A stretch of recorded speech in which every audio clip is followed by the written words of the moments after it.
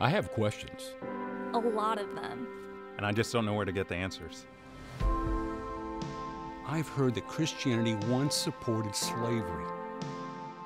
I have a dream today. I mean, I've seen it in the Bible. So what do I do with that?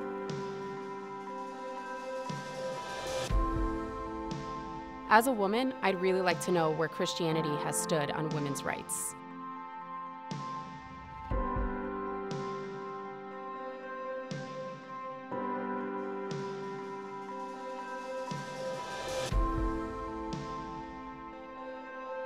Is Christianity really against scientific progress?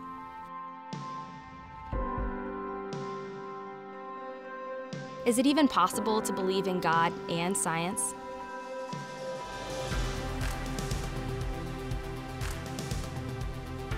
And what about the environment?